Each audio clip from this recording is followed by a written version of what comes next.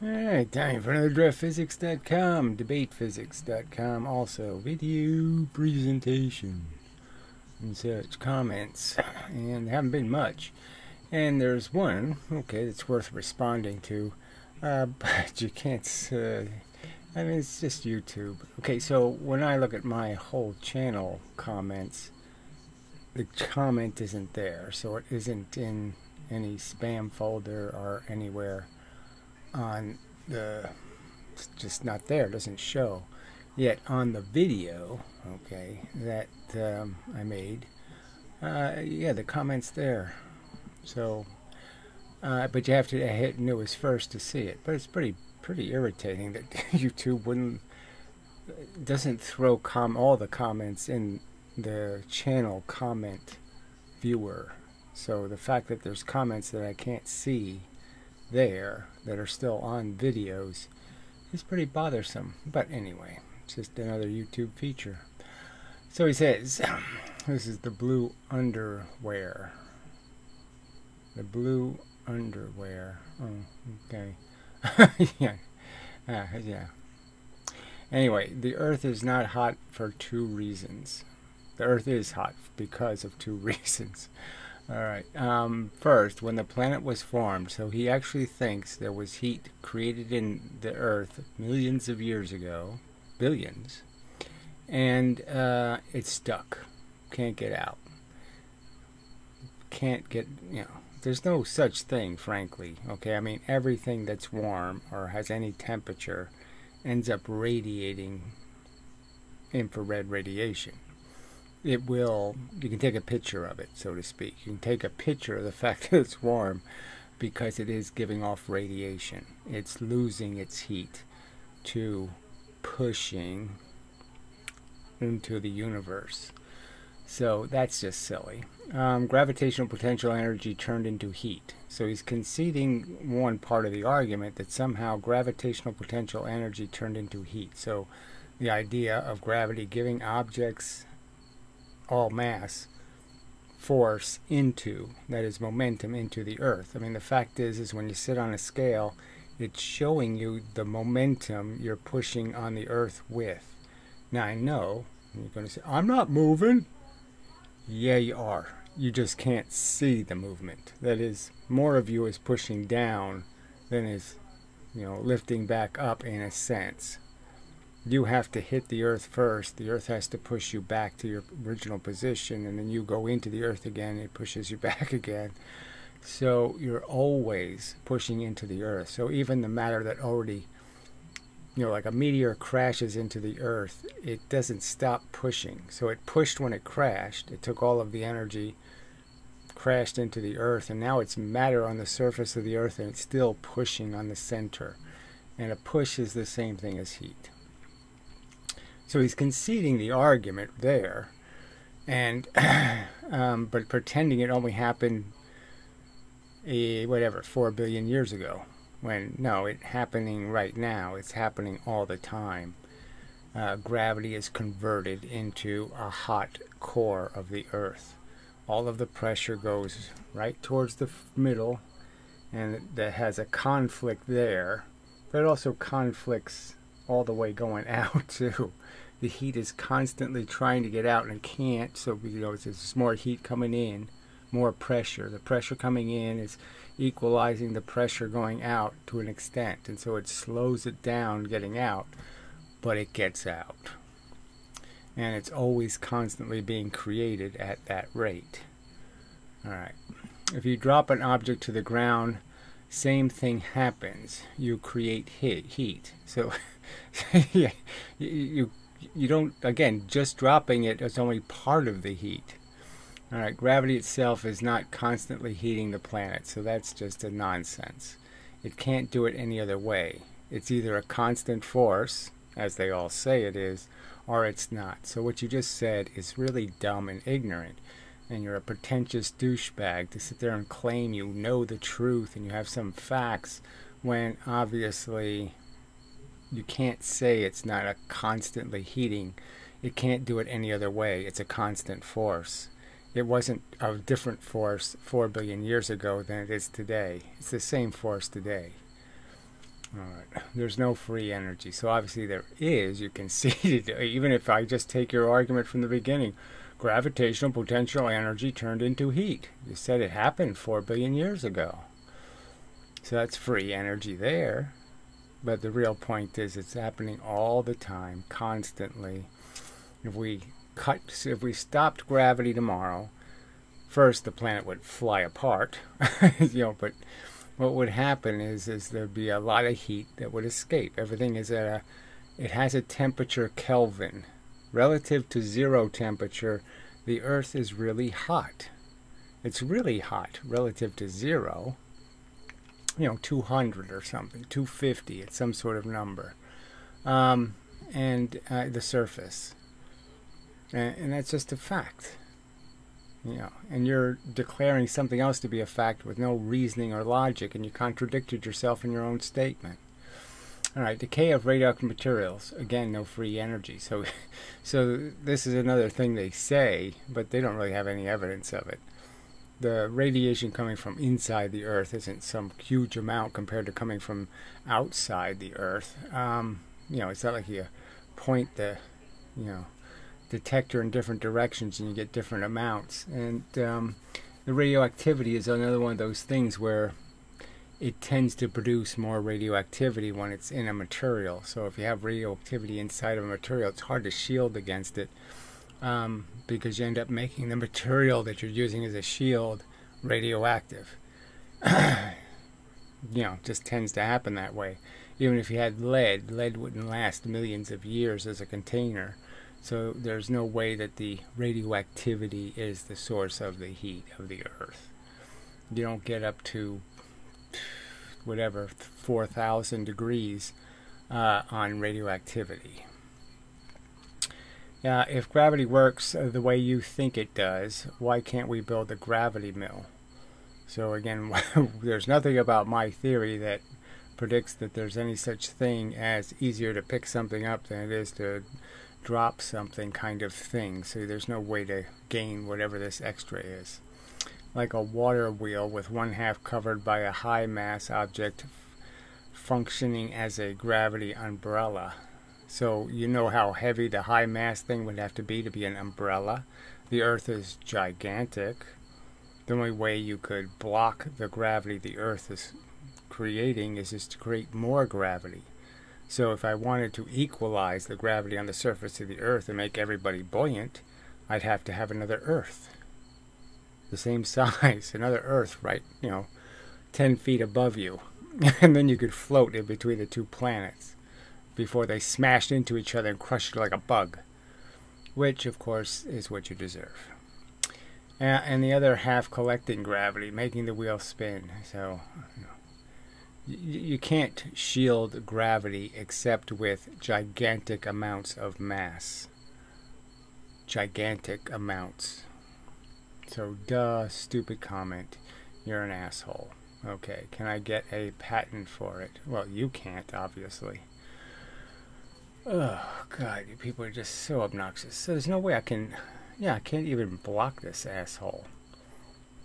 That's pretty irritating. So I have to actually put his name into, the block list to block him. I mean, I'd rather just delete his comment, but since I can't do that either, I can't sign in and view comments, on a video.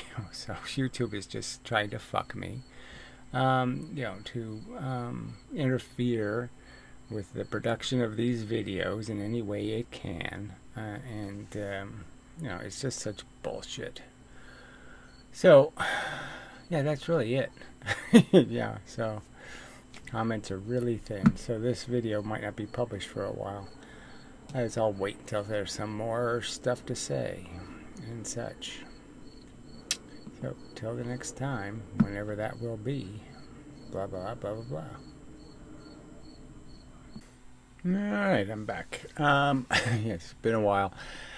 So, there really aren't any other comments to speak of, so I guess I figured I will do a little bit on PhysicistMichael. Been a while. 6 months since he posted anything. So, last week, the story ends, sort of, with the fact that he was going to make the, 1 mass to 3 mass Newton's cradle in a large format, and prove that you can create free momentum and resolve the issue once and for all. And he had some problems stabilizing it and this and that, but you know, it was going to get done, and it didn't get done. And so it all ended right there in terms of any conversation relevant to my contentions that you know, all your foundations of all your physics are absolute rubbish, and you're all cowards because you won't defend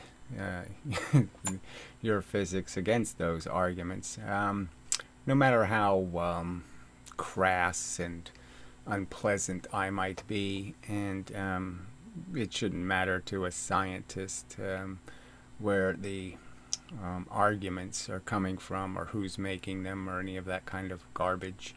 It should just matter that, okay, there's a contention made that there's a conflict between kinetic energy and momentum, that it isn't some compatible logical circumstance to have these two mechanisms identified essentially as a form or type of energy, and when they get completely different answers in different circumstances. When something as simple as landing on the moon, where you have to just shoot a little bit of thrust out to get your spacecraft into the right, what they call it, orientation, and that there's a real factual calculation. You can calculate the thrust as kinetic energy, or you can calculate the thrust as momentum, and you'll get two different answers for how much energy is being produced and how much you can expect as a reaction from your ship. And the argument is that in that case, momentum is proven to be the more solid definition, because it does obey Newton's third law, where kinetic energy doesn't. So you can shoot a whole bunch of kinetic energy out, and the fact is, just like the ballistic pendulum proves, the only energy you can collect, that is the only opposite reaction you're going to get, is the momentum. And that sort of demonstrates it's the real thing, and that the kinetic energy crap is just that crap. It's not any kind of real energy. It can't do real work in the universe. And that every single time you make transfers of energy between heavy things and light things, you'll get a broken definition of energy, in the sense that momentum will not agree with kinetic energy. Alright, so this was something we had started over a year ago, and you know, he made his videos where he was saying he's proving kinetic energy is what's stored in springs, and he's proving this and proving that, and they're kind of you know, detailed analysis required. He's, you know, using a lot of computer software to do all the analysis and this and that. So just figured I would go back and do a couple of those and just show the fact that the results are, as they continue to be in physics, inconsistent, and inconsistent with resolution. It doesn't resolve anything because there's a flaw, okay, and it's observable and definable and establishable. Well, that's not the right one. Let's see, is this the right one? No. Yeah, it's got to be one of these. Let's see if this one's, nope, that's still one of Gosling's wacky experiments. Yeah, the height difference, you know. Anyway, there, that's the one I'm looking for. Alright, so so in one of the experiments, he's just doing the simple Professor Lewin air track experiment, except he's using these carts manufactured by a company to sell to teachers, so they don't have to do any of the work. You know, and it also just, you know, they have the taxpayers' money to waste, you know, way overpaying for a, you know, a piece of garbage, frankly. But anyway, and see if I can make sure I have that selected so I can enlarge it where necessary. So he does two experiments. So one, it's a one-mass cart essentially against a two-mass cart. Not perfect, but close enough. And he collides them. All right. And so in one experiment, he's using repulsive magnets. In the other experiment, he's using a spring between the carts. So you just have a still two mass, you crash a one mass into it with some velocity. This goes off this way, this rebounds a little bit. And so we have the two experiments here. And use my little arrow. Selecting, I gotta find a better way to select things. So this experiment is the, which one is this? Okay, this one is the magnets, and this one's the spring. And this black line here is the momentum line. Alright, and as you can see, there's a pretty good gap here where you've made free momentum. So anything above that black line is free momentum. And so that's one way of seeing it. And you can see the difference in the two experiments. In this experiment, there's just almost nothing above the black line. So in the spring experiment, the result was a lot less than, the 133 you're supposed to get. So you start with 100 momentums, you get 133 in the two mass cart. So you've increased the amount of momentum for free, frankly. And that's why I call it the free energy experiment or the free momentum experiment, because, wow, that's a, people should be taking note that you can make free momentum, because, frankly, free momentum is weight, it's pressure, it can do work. The fact is, momentum does do work. All right. In every case, it always works at doing work. All right. It's kinetic energy that fails to show up when, and punch its clock and do its work. It's kinetic energy that fails dismally to be able to produce the extra work it claims to have the capacity to do. All right. And you can see clearly very different results. And what the difference is, okay, if you're, all right, let me enlarge it. Just so you can see more clearly that there is a distinct difference. So here's the black line is the momentum line. This is the increase in momentum. You have some down here and you have some down here. So obviously if you add up both directions and count both directions as momentum, it's 166. So you start with 100, you have 166 coming out. And you're close to that result with the magnets. But with the springs, nope, didn't happen. Just a little bit above the momentum line, a little bit below down here. So instead of 166, you got like 110. So a tiny increase. And the difference between the two experiments is the magnet experiment, the velocity was 25% or 20% higher. So the higher the velocity going in, the more likely it is you're going to produce this extra momentum output. And the slower the velocity, the less likely you're to see it. And I have argued that you can understand why it happens that way without really hurting yourself much. Okay, so let me get rid of all this stuff we don't need. And I need the camera. So I shall draw. We don't need the arrow. Come on. Select the frickin' arrow. I do have to figure that out. Anyway, it's a kind of a nuisance. Too many Mises. Place. I gotta, the desk. It's always getting cluttered. I can't stop it from happening somehow. Alright, so the problem is the carts. Alright, so the carts, let's say it only has 3 wheels, and I'm assuming it has an axle. And the axle is sort of an important thing, because there's where you can really understand this effect. So just say this is your cart sitting on this wheel train. Okay, and the point is that when you give this motion, part of the motion will be caught up in this rotation. So mostly just the up and down movement, but you can sort of understand that there's motions in this wheel that are real momentum, that all of this matter is moving not only this way, but it has a bunch of other motions in it. Okay, so it's not only got this arrow going this way for the mass of the wheel and the mass of the axle, it's also got motions going up and motions going down, so it's got a lot of other directional angular momentum. And so it's storing energy. And so you can really understand if you think about the axle spinning, because it's just obvious that the hunk of metal is, you know, it's going to have all these little atoms inside of it are going to be doing all of this rotating, and all of that is storing energy, and you won't see it in the motion this way. And the faster I spin that axle, the more energy it's stored. So you can understand, if the axle wasn't on the ground touching anything and I was just spinning it, you could understand the faster I spin the mass, the more energy it would have. And I have to put it in with something. Something has to give it the energy.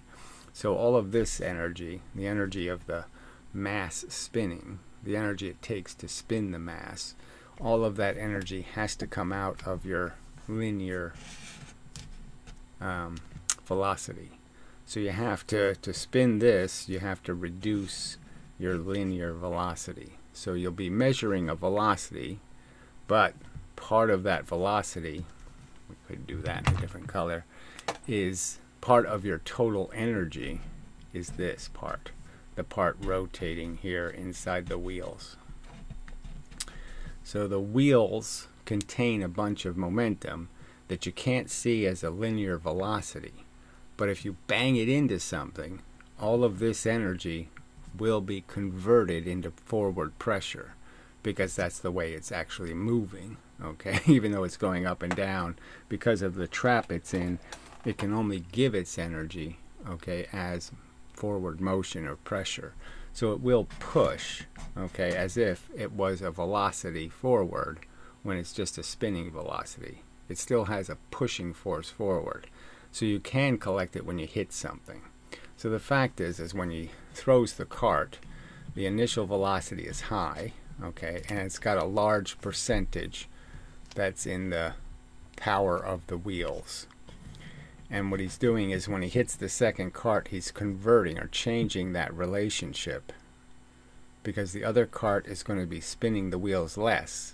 So less of the energy is going to be in the wheels, and more of the energy is going to be in the linear motion. So the linear motion will be higher, and the wheel percentage will be lower. So I guess we could say it goes in, let's say, this way. That percentage. And when he hits a heavier cart, he's going to get this. A higher percentage is going to be now in the linear motion, and a smaller percentage of the energy is going to be in the rotation of the wheels. And so that's why he can have the illusion of creating free momentum, because what he actually did was just change the ratio of how much energy was stored in the wheels and how much was in the actual linear motion. So they had the same momentum. It's just that one, you can't see it by looking at the linear velocity because it's hidden in the wheels. And in the second case, less of it's hidden in the wheels, so you see more of it in the linear velocity. So you're measuring a linear velocity only, okay, and so then you get this. You know, you get this ain't right, okay, where these two lines aren't the same size. And that looks like you got more energy, but it's because you didn't see this part. This part wasn't visible, and that's the part where you change the proportions. So all of these experiments can be explained by that. So I could argue when he does a second set of experiments and he gets these other, again, irrational, you know, it's irrational numbers. What the hell is that's going to bother me? I dropped the top to the pen. Anyway, I have to get some new colors, I think. Something brighter, darker, something. Anyway, so he does another experiment where he just has the same spring, and you know, he's just going to launch two one things, and then he's going to launch two masses. All right. And now logic says, okay, the spring has a certain capacity. And he actually titled the video something like kinetic energy is stored in springs, not momentum. And I would argue that that's an absolute nonsense, because weight is momentum, it obeys Hooke's law. There's this, you can't change how much energy the spring can produce in terms of momentum. It always has to produce the same amount of momentum. Unless you put something so light that the spring can't push it because the spring can't move fast enough to push it. But other than outside those limits, the spring is always going to produce the same amount of motion, okay, in terms of quantity of motion, the same amount of mass and velocity total. But when he did the experiment, okay, he got a number like, say, 1,500, we could say, for that, and he got 2,200 for this. So somehow the total momentum of stuff moving increases if you go with heavier objects than with lighter objects. And again, the argument is so obvious that with the lighter objects, okay, they were going at a much faster velocity, twice as fast, in fact, more than twice as fast, than the heavy objects. So the heavy objects, small velocity arrow, but you could understand that it's again the same scenario where, the lighter objects, oh, I did that a little bit backwards, my mistake. The lighter objects had a higher component stored in the velocity of the wheels, okay, and it was a lower component stored in the velocity of the wheels with the heavier objects, and so that's what made the difference in these two numbers. Is when you launched the heavy things, you were putting less energy into rotating the axle and the wheels, and when you did the light object at nearly twice the speed, more energy was stored in the wheels, and you had less of the real velocity showing up in the linear motion. The linear motion was more retarded by the amount of energy stored in rotating the wheels. And that's what accounts for this difference. So he claimed that kinetic energy was, because it was only 8% off or something, that kinetic energy was conserved when, no, it wasn't. Momentum was conserved, it's just that you're not counting all of the momentum. And that's the simple answer. And that's the cheat. And so, people have accused me of conspiracy theories and different things, but you do have to ask yourself the question, why would this company that sells these carts for the purpose of doing low friction linear velocity experiments, why would they design carts that have little tiny metal wheels? Why wouldn't they design the carts to have very light wheels, as light as possible, to take to distract as little as possible from linear motion? So, it's a valid question. Why are the carts designed the way they are if the intent is to observe the linear motion, not the wheel track, energy? And the simple answer is that because this works. This makes the experiment turn out the way they want it to, not the truth. It doesn't show the truth. It shows what they're arguing is the truth.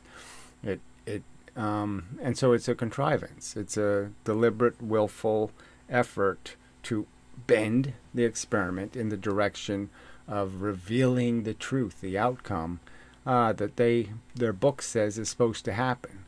So they're forcing it to happen. Now, how overtly that lie is, whether or not there's actual emails between company employees saying, well, it doesn't work if we use light wheels. It doesn't come out the way the physicists want it to, so let's just do whatever it takes to make it turn out the way they want it to turn out. Because we can't sell the product unless it does what they want it to do.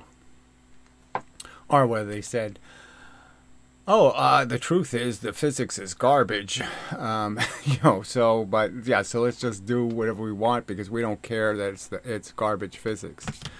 You have to wonder why NASA doesn't do the Eddington experiment, doesn't even talk about redoing it, doesn't even think about the idea of taking one of its 40 satellites that are analyzing the sun and actually see if they can see any of that lensing crap. It's all such a deception. Why don't they just come out and say, yes, we landed on the moon using momentum, because that's the only thing that works. Kinetic energy wouldn't tell us the truth. We would time our thrust and we'd get a wrong answer about what our spaceship's reaction would be. It's just an absolute, look, it's just an absolute truth that momentum only works. You want to push something in space, you have to use momentum, because kinetic energy won't mean anything, because kinetic energy doesn't produce the equal and opposite reaction. I won't get the same joules with the bullet and the recoiling gun. The answers are different. They don't obey the third law. And the only way you can move something is it has to obey the third law. If it doesn't obey that, then it's not going to help you to create thrust or to throw something or to do anything. None of that can mean anything except in the context of being obedient to Newton's third law. And the only thing that obeys the third law is momentum. Kinetic energy violates it all over the place. So this really shouldn't be an argument among adults, frankly. So, you know, I'm stuck on, you know, the perpetual kindergarten of planet Earth. And so this will have to go on for years and years. But it's just very disappointing because people like PhysicistMichael could actually force this issue. He's a physicist. He has some credibility. He can make statements and people will pay attention. And until a physicist steps up and says, yeah, our physics is flawed, it's really not as tight as we're pretending it is, that these are real questions that really haven't been answered and haven't been resolved. And, you know, they're just cheating. I mean, again, the ballistic pendulum, they lose 99.94% of the kinetic energy, and they can't admit, well, shit, with all of our technology, we should be able to do better than 99.4, you know, only 0.06. We should be able to do a lot better than that in collecting this tremendous amount of kinetic energy we claim exists. We claim the 2,000 joules exist, and we're collecting less than 1.7. Now, we have to be able to say, why the fuck are we so inept at turning all of that energy into work? Why can't we do it? You know, and explain why can't we stick a thermometer in the ballistic pendulum and find out if there's thousands of joules of heat in there, because that's what their theory says, and they should be able to prove it. They should be willing to prove it, and clearly they're willing to do none of these real experiments. The only experiment they'll do are the ones they can contrive, the ones they can manipulate to come out their way. And they still, as far as we know to this date, no physicist has ever done a nice clinical experiment dropping 4 pounds 1 foot and 1 pound 4 feet. That was the axiom. The claim is that those two things are equal energy, equal force, equal capacity to do work. And it was made 350 years ago, and it was never backed up with any experimental evidence. That should bother a scientist. And the fact that it doesn't, that should bother you. Yeah. All right. Enough of a video.